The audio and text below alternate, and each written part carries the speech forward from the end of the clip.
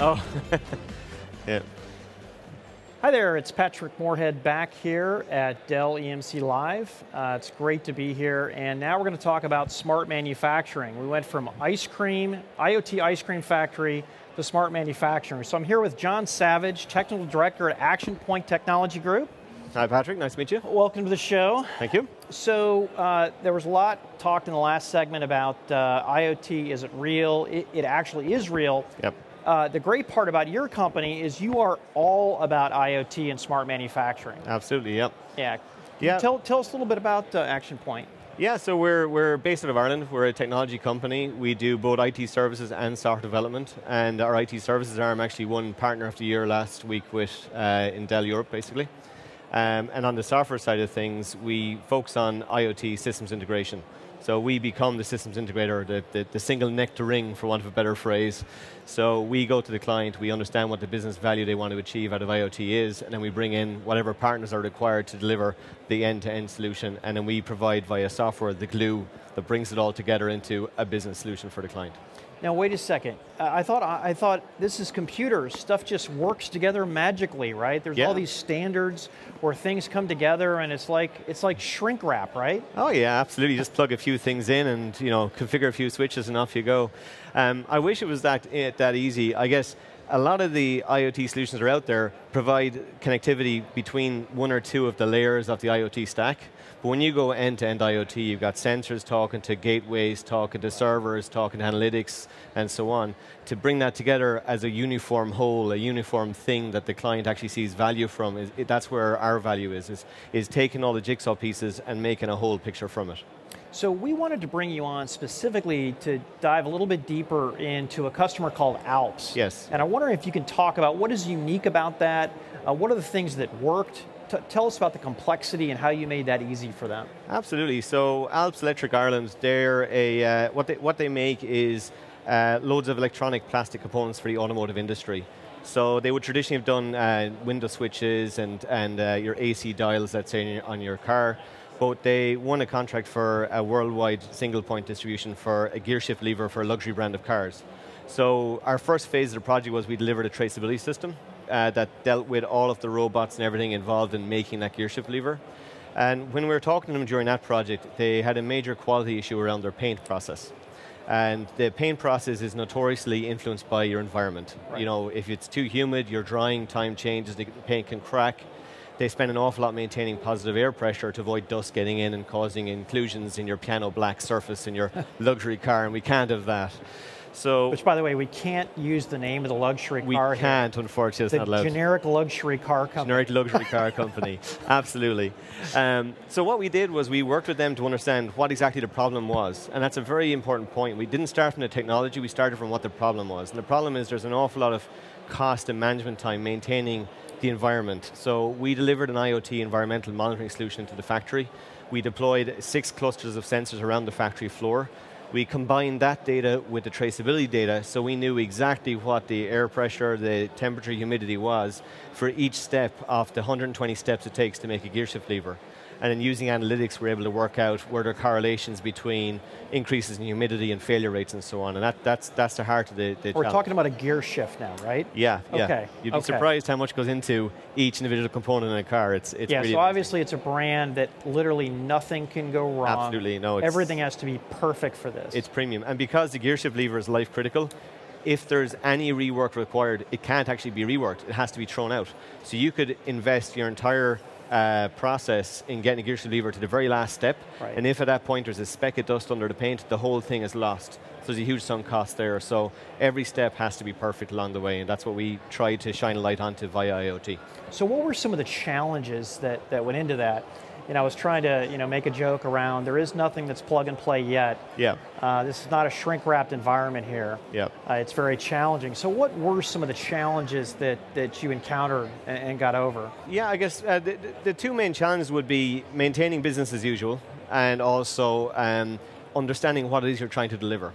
So on the trying to deliver side of things, we can do really cool stuff with IoT. Like there's lots of really exciting things you can do, but will it deliver value to the client? And understanding what those questions are that you're trying to answer, that actually took probably 2 or 3 weeks at the start of the project. It took as long to understand what those questions were as it did to build the initial version. Yeah, so maybe taking it from a board or an executive dictate, which says, listen, I want you to get some of that IoT in action here, right? Yeah, I'll have a red IoT, please. Exactly. So yeah, we try and turn it into something concrete. That was one. And then the other one is, when you're dealing with a factory that's a production facility, like time really is money. There's a huge throughput, a huge run rate going on.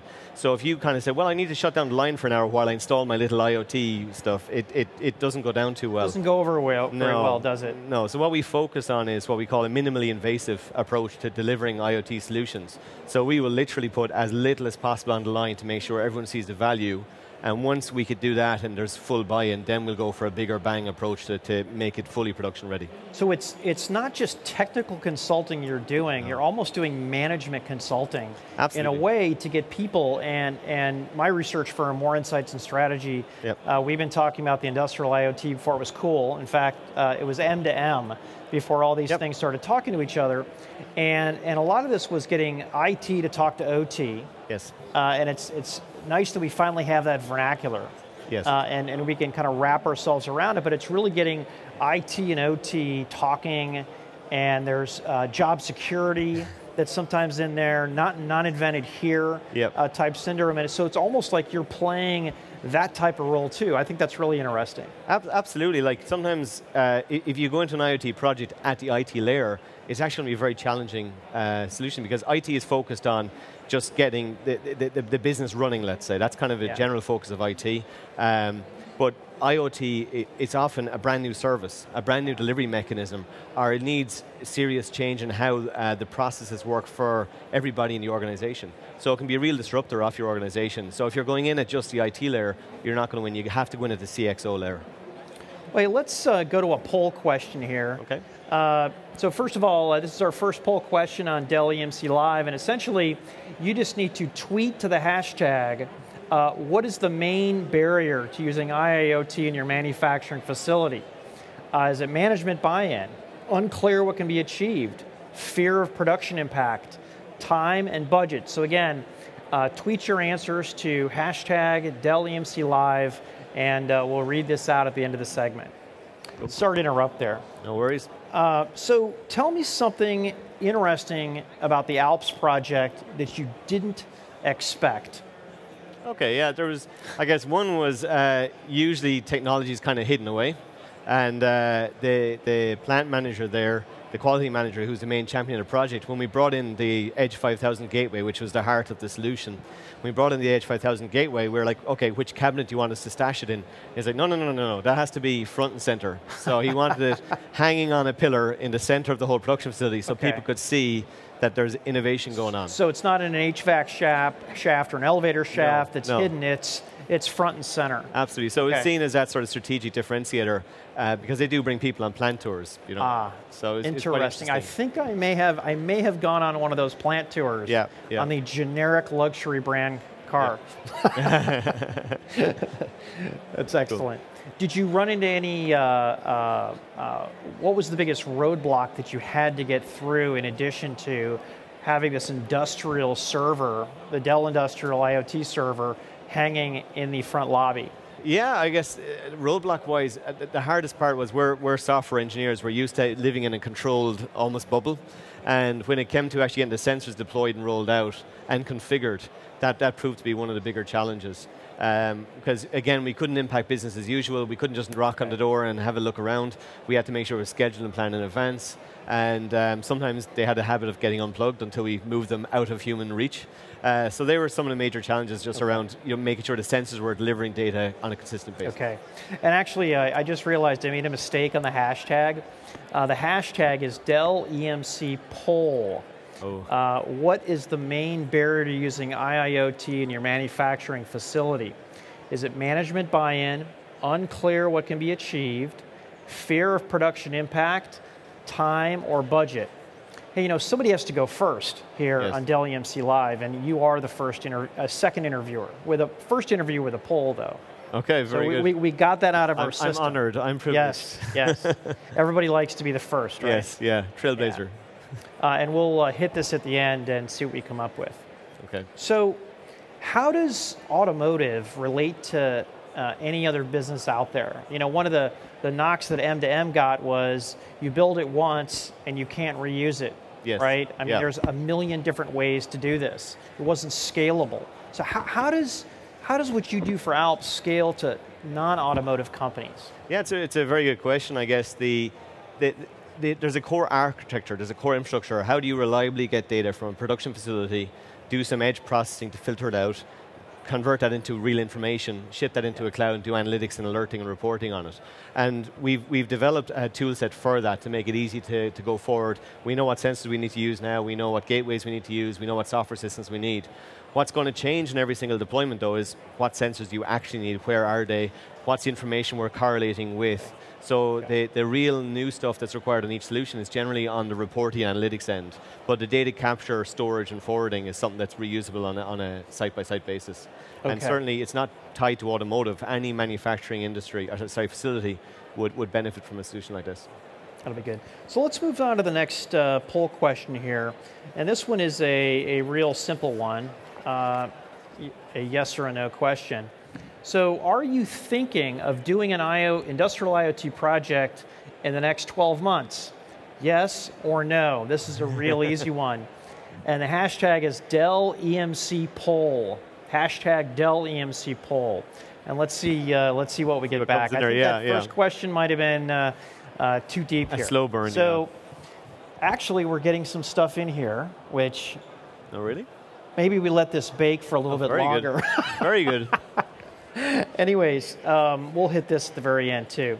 So if I'm a production manager running a factory today, is this all rip and replace? Do I just come in and I've got to redo everything? Yeah, that's a major concern people have, all right. Generally speaking, no.